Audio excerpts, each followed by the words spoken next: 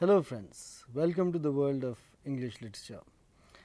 This session we are going to discuss the play Proposal, which is for class 10. Now we have already shown you the play.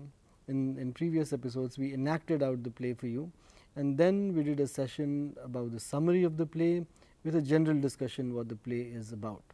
So today we will discuss the play in more detail, the Proposal by Anton Chekhov. And joining me here is Kriti.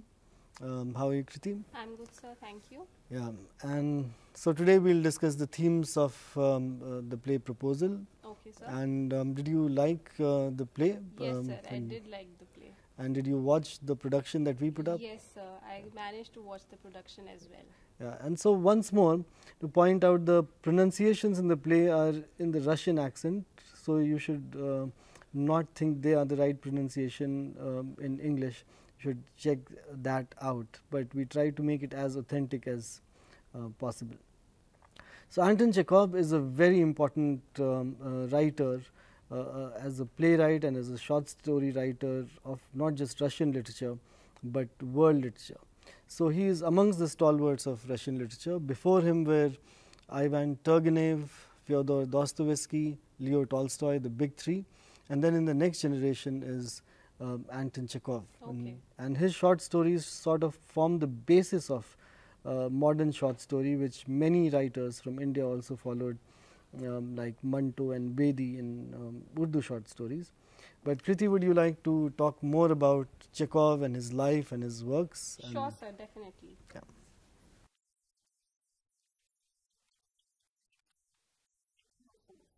Best known for his short stories and plays, Anton Chekhov also worked as a physician. His job as a doctor did not pay very well. Throughout his life, Chekhov would juggle two careers, devoting his energies to the professions of medicine and writing. Thank you, Kriti, for that information. And it's very interesting that Chekhov was a medical doctor. Yes, sir. Along with being a writer.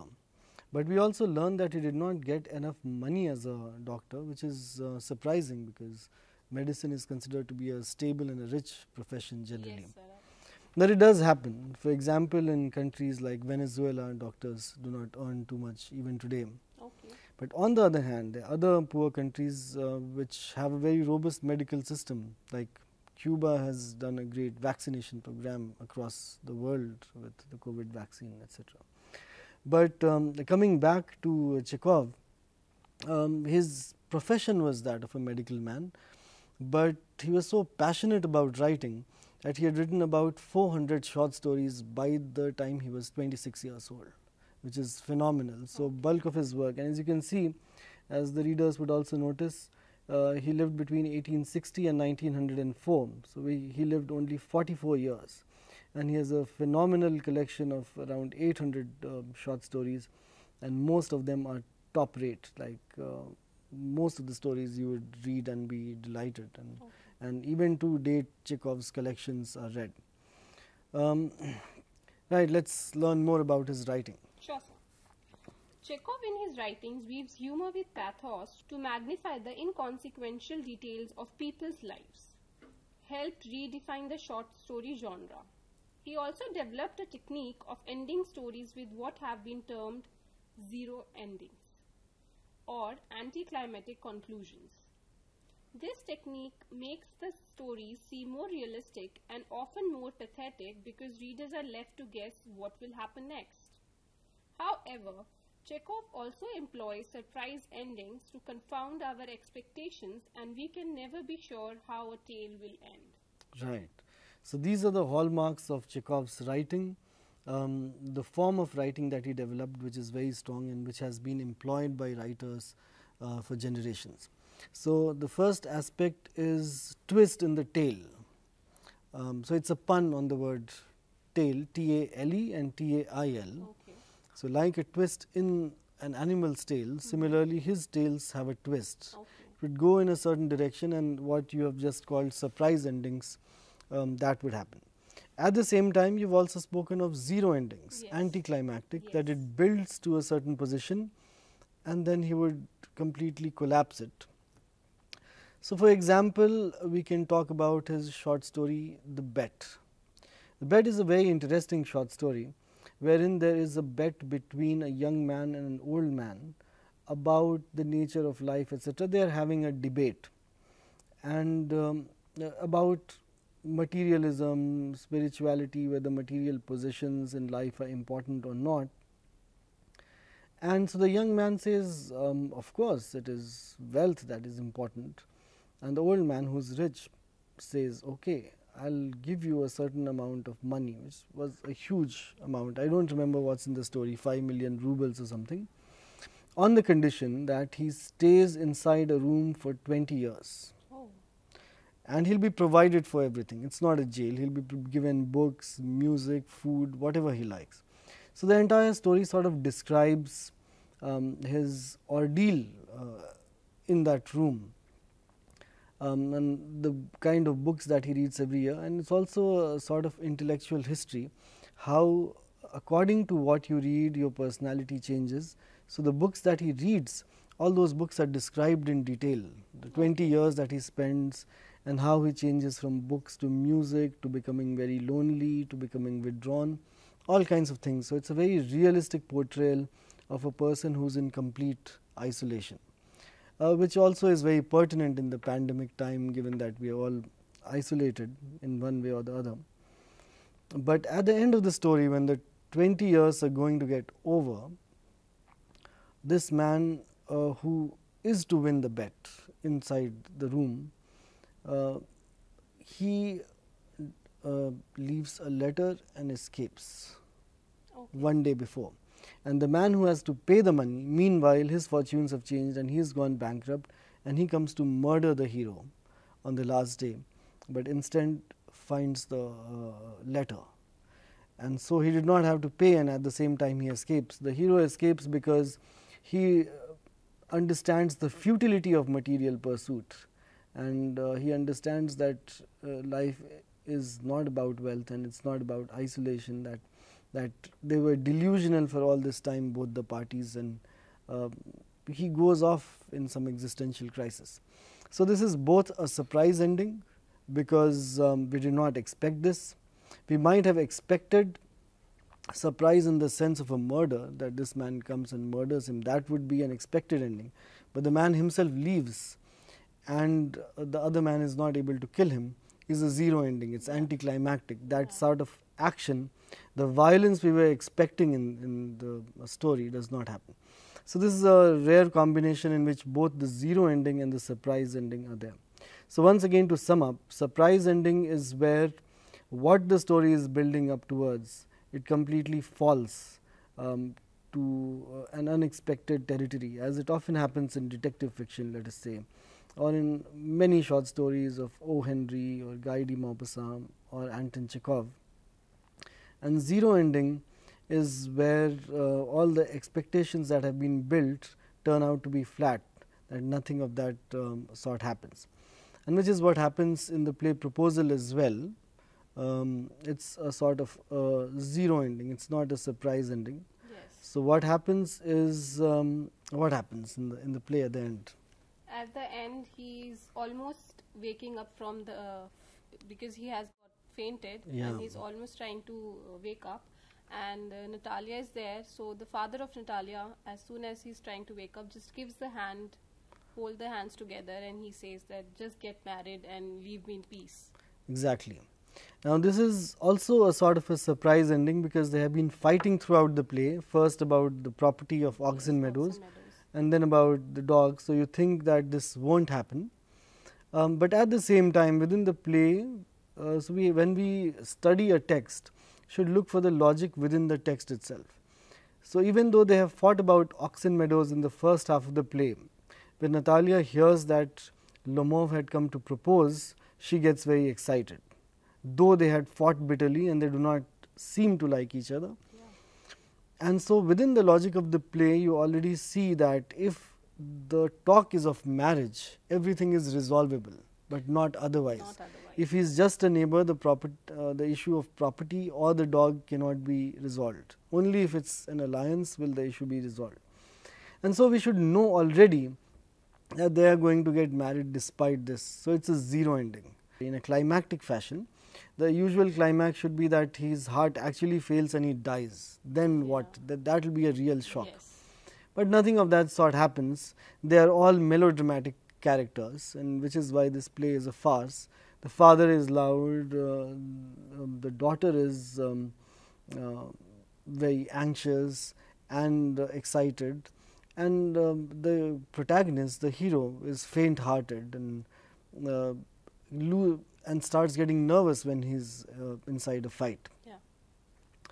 And so this is an example of a zero ending where you expected him to die or the situation not to work out, but it does work out as posed at the beginning of the play. Right. What else about Chekhov? Sure, sir.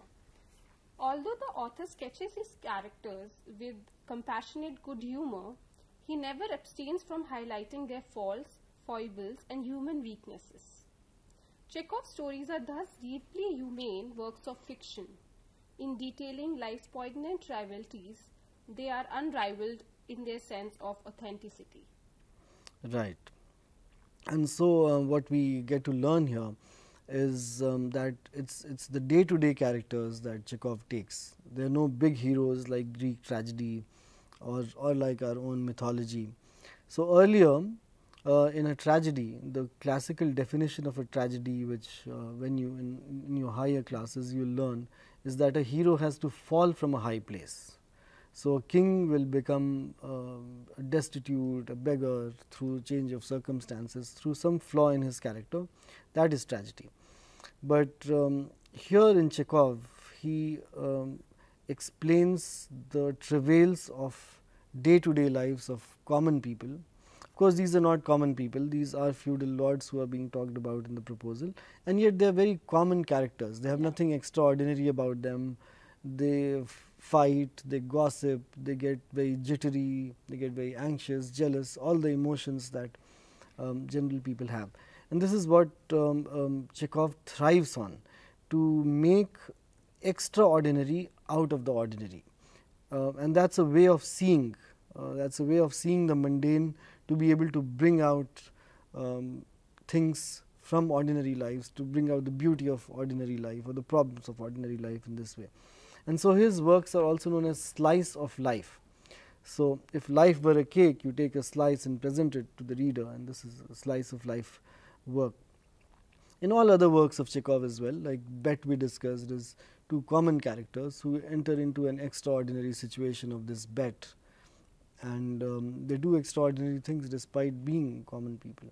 There's another story in NCERT curriculum called The Beggar, where this man who's a beggar comes to this person and he gives him wood to chop and other works to do, and he goes away, and eventually it turns out that he's become a well-to-do clerk, etc. And the man wants to take credit for it, that I was the one who reformed you by doing this. But it turns out that he never chopped the woods. There was a lady in his house, a maid, who took pity on him and chopped the woods. And this man, out of guilt, then reformed himself. And so Chekhov's message there is also simple, that it's not by that one does not do charitable work just by forcing charity, but a person's heart has to be changed. So it's very ordinary day-to-day life characters and their extraordinary situations and how our psychology works that Chekhov thrives on, and which is why his stories are designed to outlast his time and our time, because they deal with basic human emotions and very intense drama involving those emotions. Right. That's really interesting piece of information, sir. Yeah. So I move forward. Other than the play The Proposal, there are few more famous works of Chekhov. Chekhov's four most famous plays, The Seagull, The Three Sisters, Uncle Vanya, and The Cherry Orchard, are performed regularly around the world. Yeah, it's very famous plays, The Seagull especially, and it would be interesting to know that Chekhov was much more of a short story writer, as we discussed, and he did not have much confidence in his plays. but later his plays started getting enacted, and he was very famous in US. The Proposal and the Seagull are still played in the United States of America. So it's very interesting how literary works take on an afterlife despite the author not having confidence in them, that literary works have a life of their own. Right. Yeah. So this was roughly the life and works of Chekhov, in which we also discussed the play Proposal and other works of Chekhov, and it would have given you a glimpse into his method of writing, his method of thinking. And now let us quickly look at the themes of the play in question, the Proposal. Okay, sir. Important themes in the play The Proposal. The Proposal is a one-act play. Actually, it is a farce written by Anton Chekhov in 1888 to 1889. In The Proposal, the theme is that marriage is not as romantic as some people believe. The theme is based on two people who come together for an alliance. Lomov and Natalia act like a married couple before they become engaged. They are argumentative from the start. Right. Thanks, Shruti. That's a very good summary of what the theme of the play is. And you said that Lomov and Natalia act like a married couple even before they get engaged. And the fact in the play is that they never get engaged. They get married while this man is supposedly half dead. Lomov has fainted after the argument about the dogs, and just when he wakes up, Chubukov, the father, puts his hand into Natalia's hand and declares them married. And so this is a farce, as you rightly said. A farce is a kind of a play in which there is melodrama, there is exaggeration, and which goes on to depict various things in life as farce, as ridiculous, that things that we might take seriously in life may just be ridiculous. Or the bigger point that the writer is making is that probably life itself is ridiculous. Anyway, this play is about marriage and about marriage proposal and love and so on and so forth. You also said that marriage is not as romantic as people believe. So this is one of the key themes, that it is not for love that Natalia and Lomov get married, but for a convenient alliance between two feudal lords, two landowners, two elite people of the society. So in general, the structure of a Russian village in the late 1900s would be one landowner with several peasants. And so a landowner would marry a landowner. He would not, or she would not, fall in love with a common farmer. And so Chekhov is making a point that love is also constrained by its class position, what class you belong to, what part of the society you belong to, and so on and so forth. And so it would be difficult for landowners, landowner is only one, the rest are all farmers. So it would be difficult for a landowner to find another landowner for marriage, and which is why Natalia is excited, because she is also getting older. And Lomov is definitely in a sort of a crisis. He thinks he is 35, he has got a weak heart, he should get married. So in his very important soliloquy that we saw in the play as well as in the summary last time, he measures his own situation and Natalia's and draws it point by point that he is faint hearted, that he is 35, he needs to settle down, and Natalia is good housekeeper, she is not bad looking, he is not excited about how good looking she is, but a negative expression, she is not bad looking. So he ticks all the boxes and decides that he can marry her. Natalia, on the other hand, is alone with her father. Father is also quite old, and she needs to marry. And so marriage is fine, but there seems to be no love, and which is what Chekhov brings out through this play. The first part, they fight about an inconsequential piece of land, which is, by the way, very consequential for the farmers, but not for them. But they fight it out over the idea of honor, which also goes on to show how skewed and weird the idea of honor is, over which there are so many disputes across the world. There are various honor killings that happen that we know of in our country over intercaste marriages or within the same gotra marriages or things like that. And it is so misplaced, this sense of honor, because two people may be willing to and by constitution everything is consensual, and why does everybody else enter in with their idea of honor, whereas nothing exists, it's all in the thin air, and which is what Chekhov 100 years ago is making fun of, that they are talking about the idea of honor over a piece of land which they do not care about. And the moment the talk turns to a talk of marriage, they forget all the issue of honor. So, honor is also reserved for a very contextual specific situation. It's not sacrosanct, so to say. So, through this farce, Chekhov is deflating the idea of honor, let us say, as also the idea of love, that these two people are not in love, they fight bitterly over land, and not just land, then he reduces it even further, they fight bitterly over dog. Like Lomov does not faint on the fight over land, but over dog. Yes. So, they could the issue of honor could also be reduced to the talk of dogs that they own. And even in terms of the dogs that they own, it is not about how much they love their dog, but whose dog's snout is better, who is a better hunter, whether the price paid for the dog was right or not right, these kind of issues. So, Chekhov completely sort of rips apart this kind of life of the elite of the society of Russia, and which is a reflection on many societies as well. And so, in a way, he is saying that marriage is not contingent on love, and marriage is mostly done for convenience. So, he is making fun of both love and of marriage, and saying that they are both very convenient positions of life.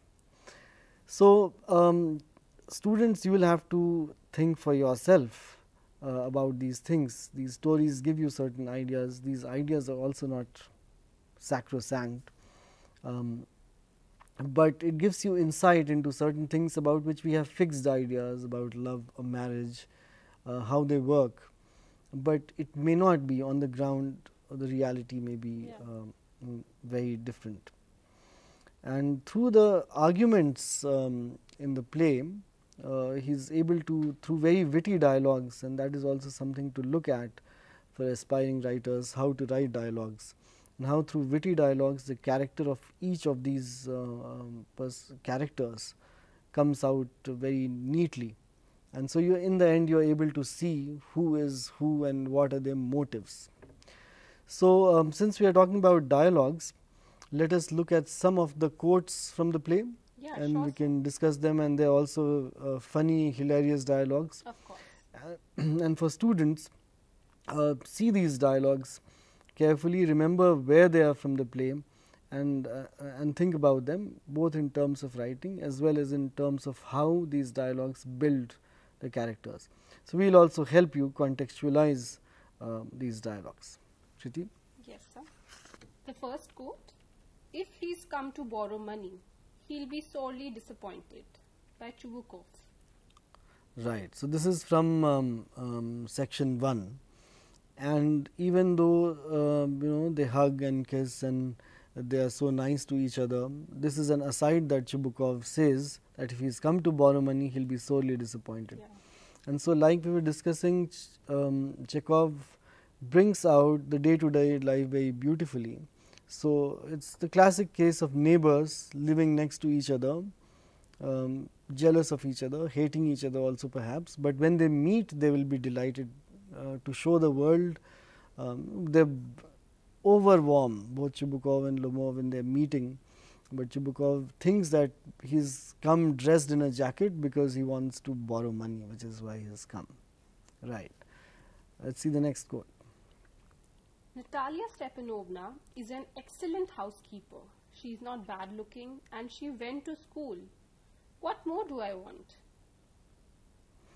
This is by Lomov, section 1. Right. So, this is the soliloquy that we were just talking about.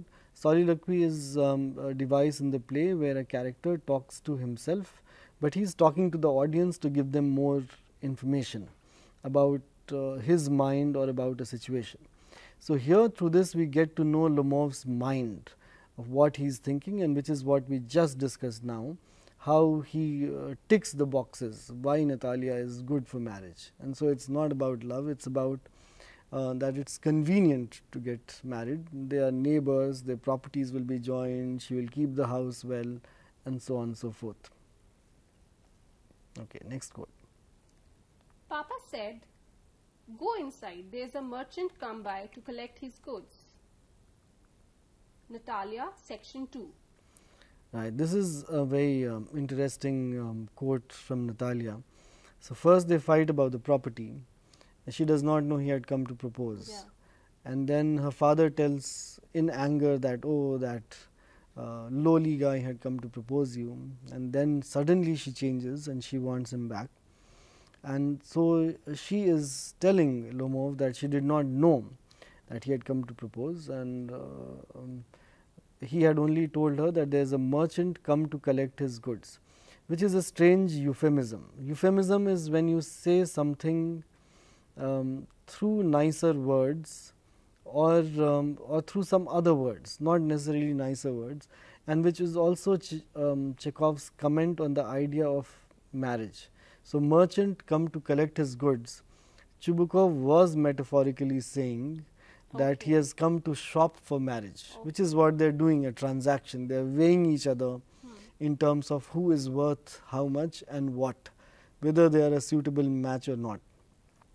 So, indeed he has come as a merchant to collect his good, and also this reflects on how language is very gender entrenched, that a man treats a woman as property, and this is age old, and this is something that students must think about language. That there are many points in language which are definitely very male centric. So, think about various things that people say to each other, or how women are talked to, and is there something in the language which is decidedly biased, and slowly through day to day language we internalize these problems within us. And so, in 19th century Russia, definitely women were considered as property, and so indeed Lomov is a merchant who has come to collect his bride, and so this is a very important quote, and this is good food for thought. Let us look at the next one. One moment. Please forgive the interruption. But you said my oxen meadows, but are they yours? This is by Natalia, section 2. Right. And so this is where the play becomes very hilarious, and you have included this quote because this is where the play takes the turn, that till now pleasantries are exchanged between Chubukov and Lomov, then Natalia and Lomov, and then Lomov goes on to say, oh, we are very good neighbors, and we also, our forefathers, ancestors have known each other, and we also have this common shared boundary between us. And he mentions oxen meadows as his own, which is where the play takes a different turn, and they both argue about oxen meadows in a completely hilarious terms. And this quote we have included so that you can remember some of these passages to see how funny dialogues are constructed. Right. These meadows aren't valuable. They only come to about 12 acres, but that's not the point. It's the unfairness. This is by Natalia in section 2.